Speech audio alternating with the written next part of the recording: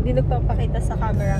So, I walk you through kung paano namin paano ita-travel yung dog to Boracay. Via to the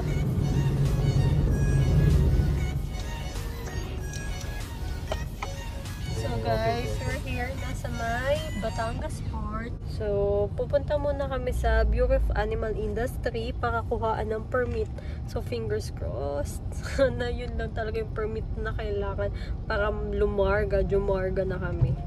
So, yeah, dala namin yung ticket namin sa Togo. Important yun. And then, our hotel reservation.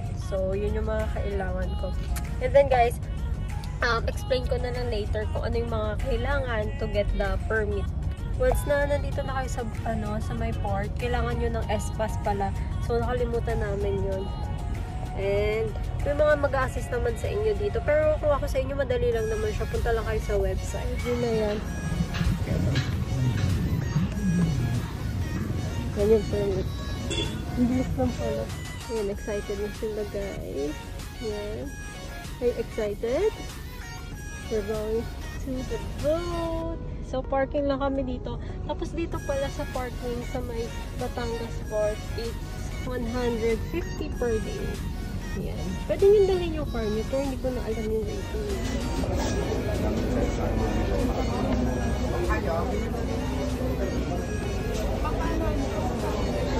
Nakapunta na kami dun sa ticketing office para sa bayad nila. So, 250 yung binayad namin. Kasama na yung fee. Ayan sila.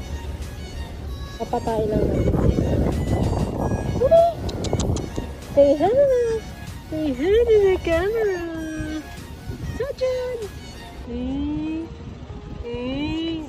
suit. Dito may waiting na lang kami ng boarding with the dogs. Chill lang sila. So, takot kami baka ma-stress sila. Ayan, bumili kami ng ganito. Siyempre, kailangan nila yan. Yung nauhaw sila. And then, yung detachable na food container. Ayan. Chill lang sila.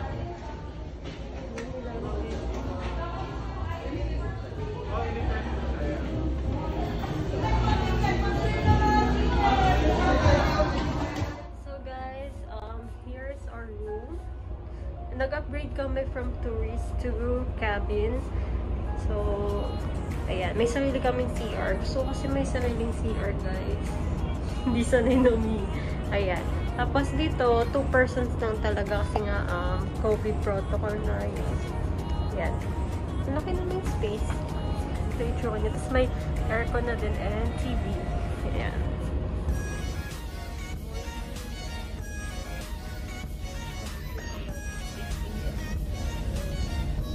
Sobrang lamig dito sa cabin namin.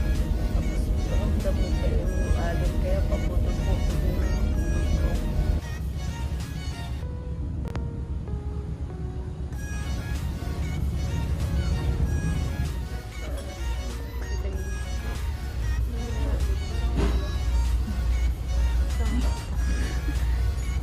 Kasi yun, dito kami sa may halong.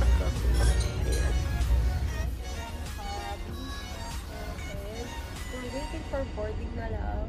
Ayan. So, I'm so excited. Na-stress out na din yung mga dogs namin. Kaya, gusto na namin talaga bumaba. So, ayan. Outfit for today from Dear Vlogs at Manila. Thank you, maybe. May TV. Gumagana pala yung TV. Hindi lang namin.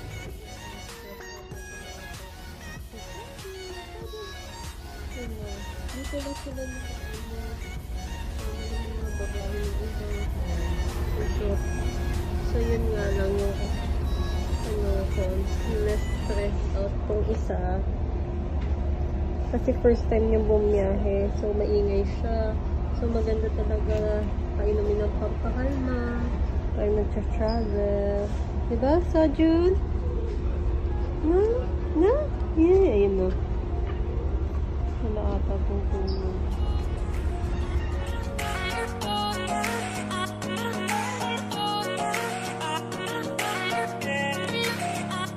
So yeah, sinundo na kami.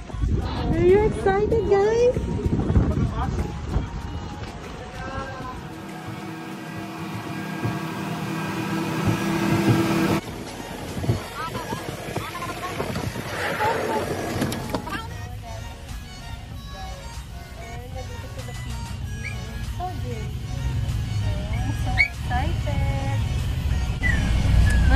maraming tao ngayon siguro dahil New Year. Pero hindi katulad dati na way back 2019, sobrang dami talaga.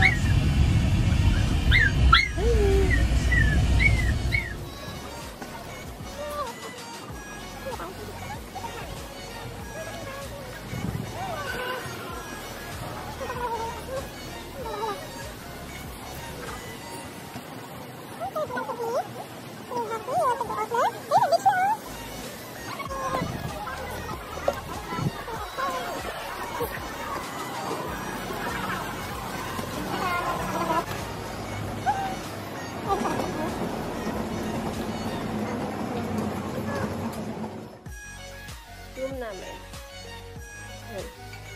Thank you, Coast. And thank you.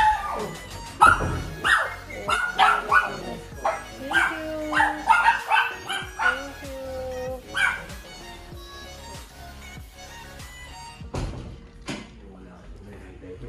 So, ito yung ano namin. Coffee station.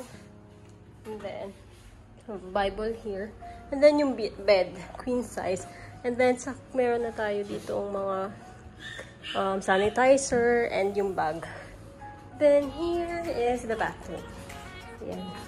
Laki ng bathroom nila. Tapos may upuan dito pag napagod ko mag-shower. Then may shampoo and conditioner. Yan guys. So, ito yung meron na siyang laundromat and then slippers. And the usual my book. And rest tayo dito. Water. Important yan. To hydrate. And what do we have here? Yan. Soap. And body lotion. Buti na lang kasi wala akong lotion. So yeah, that's it for room tour. Lunch. At maintenance. Yan. Siyempre, tipid hacks tayo. Nagpa-deliver lang kami. Siyempre, food namin. Yan. Having lunch na. Tapos namin mag-lunch. Yan. Outfit na ako. Swimsuit and ito, hindi ko sa Shopee ata ito nabili. Yan. Outfit na today. Kasi mga aso ko, nagwawala na. Yan. So, let's go to the beach! Ayan, nagaan na sila nagpa-play. And, pupunta na sila dito. Babysit! Ayan, ito ang pinunta nila sa Boracay. Yan, kumain ng damo.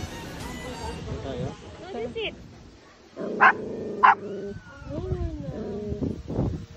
Medyo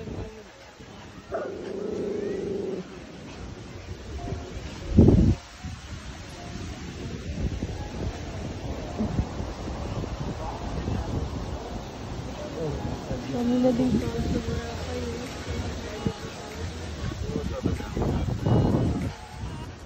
So guys, ang hirap nitong picturean, lalo na itong puting to. So Jun, sit. Tingnan nyo, ayaw mag-sit to. So Jun, sit. Ayaw mag-sit. Oo, ayaw mag-sit. Nilibang siya. Di pa si Phoebe, babe lang. Na Princess Phoebe. Oh. Ito, ayaw. Walang pakialam. That's water, Phoebe. Walang water. Sit, sit, sit. Sergeant, sit. Sergeant, sit. Tingnan mo, babe. Sergeant, sit. Sit. Sit. Sergeant, sit. Sit. Sit.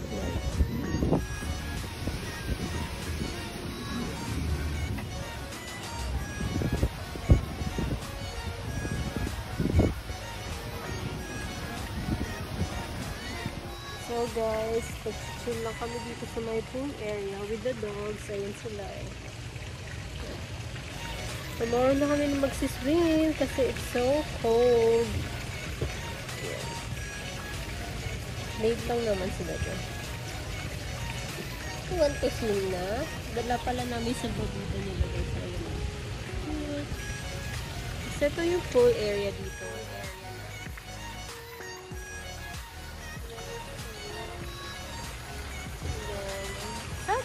Say hi! Sa babida nila guys. So, Phoebe, say hi to the camera. Hi. Chilling lang kami. Yay. Okay, and night with the dogs. Phoebe, come, let's go. We're gonna eat here sa may, anong tawag dito, babe? Sa may dampa. Near La Carmela lang to, no, guys? Yan, ang daming mura din dito na food.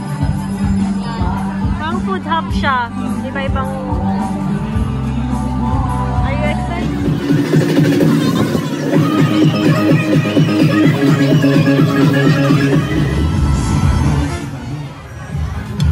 Dinner is scallops and tanigi kay Pao. Ito pala yung pool namin. Yan. Doon kami sa taas, nag-stay.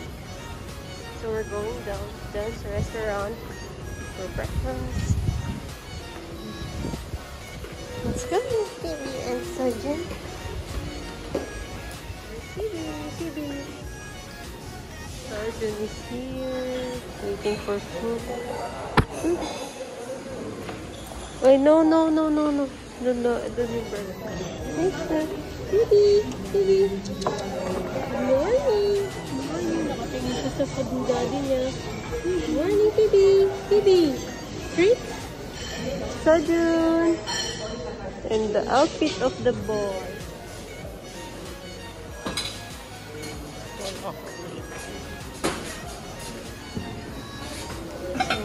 Nice. May adobo.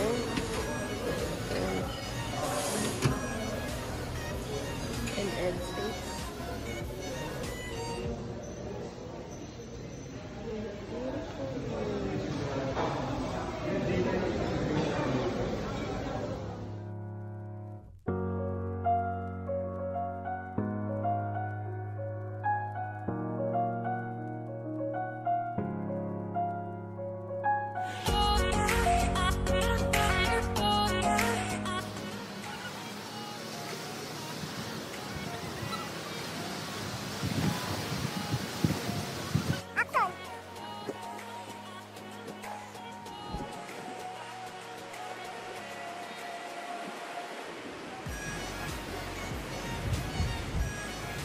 Nila picturean. Ano pa naman kayo, please?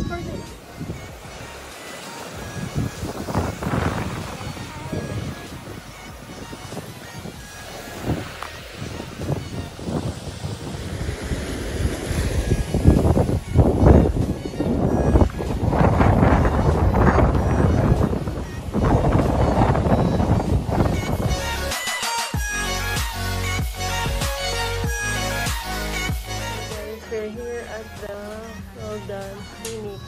Kuha kami ng birth certificate. For the travel pabalik, guys. Dito, 350 lang siya. So, along highway lang siya. Sa may Shell to malapit. Lagay ko na lang sa description kung saan.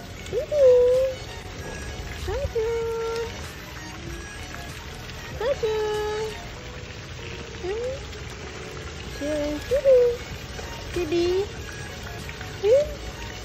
You want to swim na, Sojourn?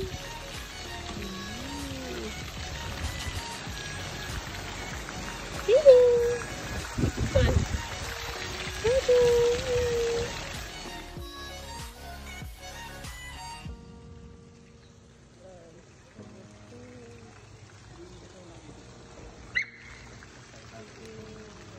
So, nakatulog kami.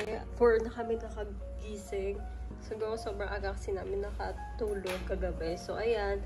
Maglalakad lang kami sa beach. And ito yung outfit ko from Dear Closet Manila. Yung shorts and then yung top from H&M.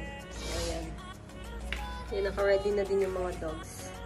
Guys, ano kinakain nyo? Let's go na. Hindi kinakain si Sojourn yung blue niya. Sinisira niya na. Let's go! Hi, guys!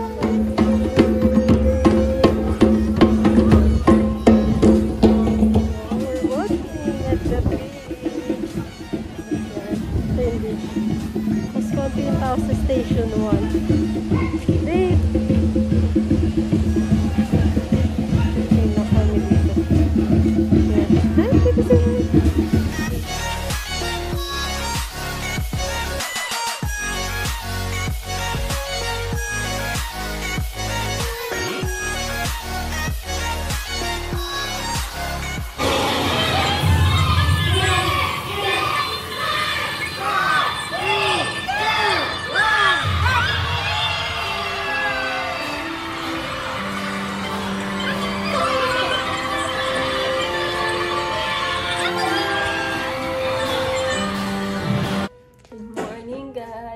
Happy New Year! It's our day 3 here at BORACAY.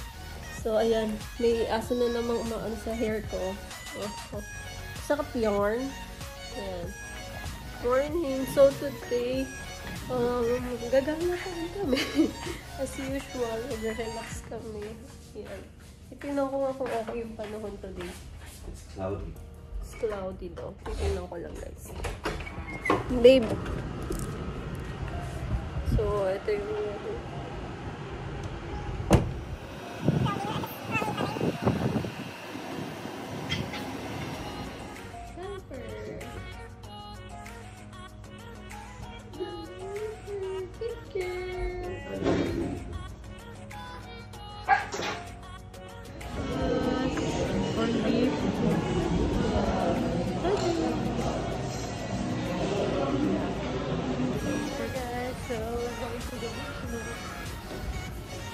lalakad kami papunta sa station 1. And I'm wearing my bikini now. So, mga yun ang cute ng mga tumuulahan.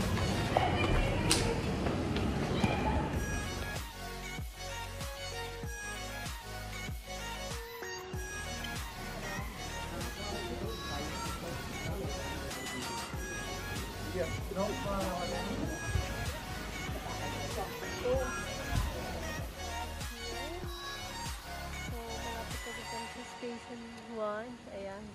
Ayun, nakikita ko na yung Willis Rock. Ayan, nandoon ang Willis Rock. So, mas konti yung tao dito guys sa Station 1. Kaso hindi pet friendly yung iba dito hotel eh. Ayan. So, nagsaset up na si Pa for photos. Ayan. Behave yung mga doggos. Nabigyan yung dalawa. Tumakas to baby. Ayun sila.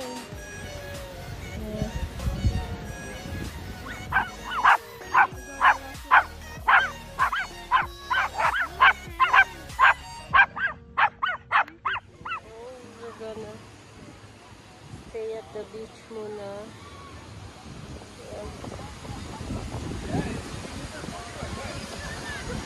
Thank you, kuya. Hindi mo talaga asa, ma'am?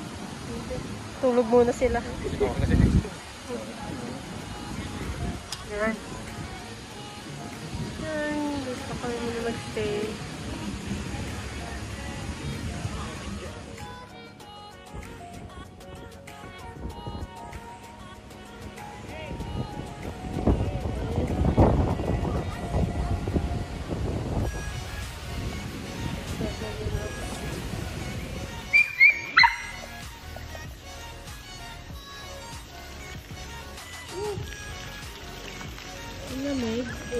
We're here in BORACAY. Yeah. So, mag-breakfast ulit kami. Last day breakfast. And may bread ako dito. So, we're just nagbabalik. So, guys, since check out na kami 12 p.m. Tapos, alis kami dito mga 10:30 pa. So, pwede naman iwan yung luggage dito sa may baba. Then, gumalagala muna. So, yeah.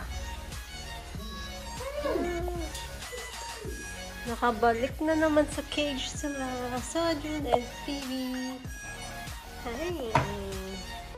Where's Phoebe? Phoebe is the... Ayan guys, important din pala na may water sila. Ayan. And may toy sa loob para malibang. So, yeah. Bye, room! So, guys, a lot of you will ask me kung paano namin kinravel si Phoebe and Sojun here sa BORACAY. So, lalagay ko na lang dito kung ano yung mga requirements needed. So, number 1 is syempre, dapat fully vaccinated yung babies ninyo. Not less than 14 days. Vaccine dapat sila not less than 14 days. And number 2, syempre kukuha kayo ng veterinary health certificate from your vet. So, ang price range nyo, nasa 300 to 500 pesos per pet. Valid lang yun for 3 days. So, if kunyari ang trip nyo is February 5, dapat 3 days before makuha nyo na, or 2 days before makuha nyo na yung veterinary health certificate. And then, mabilis lang yun. Yun yung mga kailangan para magkaroon sila ng shipping permit, which is makukuha nyo yun sa Bureau of Animal Industry. So, may Bureau of Animal Industry sa may Port of Batangas. Since to-go ferry kami, dun kami kumuha ng permit. So, ipapresent nyo yun, yung vaccination card nila, and then yung veterinary health certificate nila. And then, after that, ayun, diretso na kami ulit dun sa may to-go office. And then, nag-additional na lang kami kay Phoebe and Sojun. For the 2 crates, medium crate yun at saka small na pet cage. Bayad kami ng 2,200 something. So, ayun lang guys. And then, pabalik naman sa Manila, or sa Batangas, kailangan lang namin is veterinary health certificate ulit, which is recommend ko yung Roldan Veterinary Clinic dito sa may Katiklan, sa may malapit lang siya sa Shell. So, ilalagay ko na lang sa description box kung paano pumunta doon. And then, doon kami kumuha ng veterinary health certificate. And then, pupunta kami sa Katiklan Port, may office na doon for the shipping permit. So, yun lang guys. So, madali lang siya.